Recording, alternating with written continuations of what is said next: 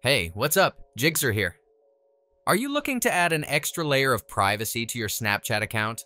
iOS 18 offers an app lock feature that prevents unauthorized access to your personal content. In this video, I will show you how to lock Snapchat on your iPhone using Face ID to keep your personal photos, videos, and messages private from others who might have access to your device. Let's go. If Face ID is already configured on your device, you can proceed to the next steps outlined in the following timestamp. Otherwise, you'll need to set it up first. To do so, go to Settings.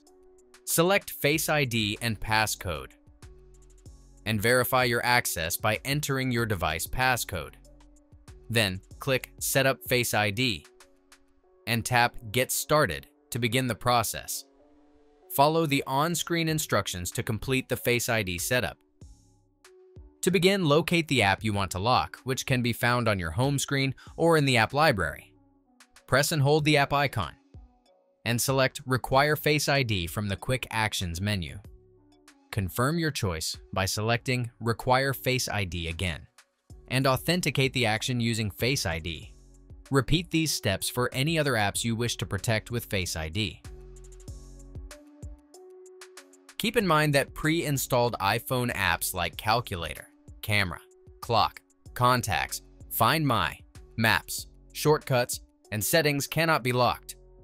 Locking apps safeguards your data by preventing it from appearing in notifications, search results, Siri suggestions, or call history.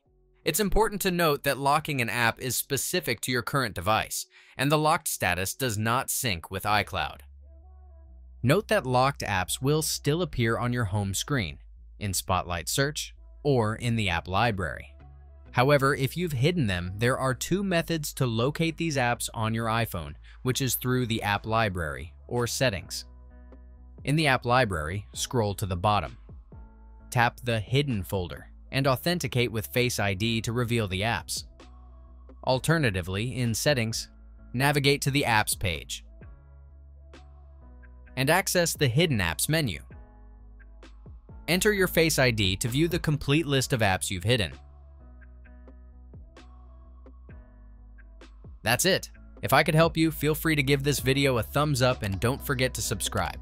Leave a comment down below if you have any questions. See you next time. Bye.